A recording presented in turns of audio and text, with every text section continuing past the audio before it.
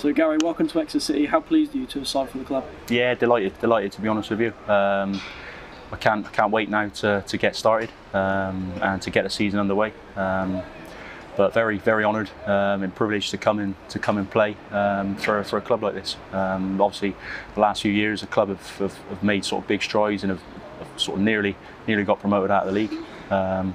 So yeah, delighted to come and be part of a good team. You've of course got lots of experience. That should be something that serves you well coming into the new season, do you think?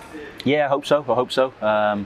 Played a few games, so I'm hoping that any experience I can have and can pass on to any of the lads will help us and benefit us over the season. And you know a few of the lads as well, Alex Fisher. You looking forward to lining up alongside him at Exeter? Yeah, there's a few lads obviously from last year that I played against, and Fish as well that I played with down at Yeovil. So good. I met the lads only a couple of days, but to be honest, the group are a really strong group, and that's for me. That's one thing that will carry you over the line during the season.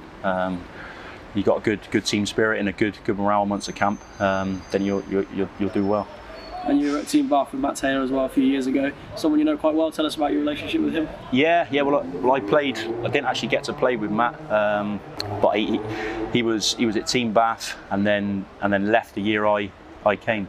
So I kind of had to replace him. So sort of big shoes to fill, really. He obviously went to join Exeter and play, and then I was just starting out at Team Bath then. What is it about the club that made you want to come to the club?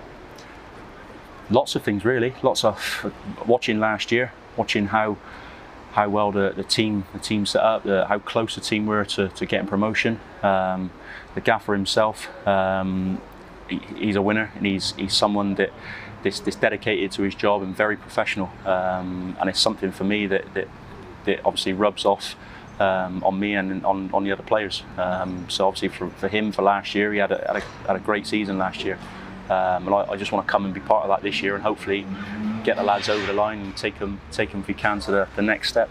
And you've been in Jersey for a couple of days now with the team. What are they like as a bunch? Brilliant, really good group of lads. In terms of team spirit, this is what I think will set us apart from a lot of other teams. I've been around a few different clubs before in the past. Obviously, I've only been here for a couple of days, so I'm still settling in. But in terms of the welcome, they've been brilliant to me so far. How important do you think trips like this are in terms of team bonding for the new season? Yeah, excellent. I think this is what you need.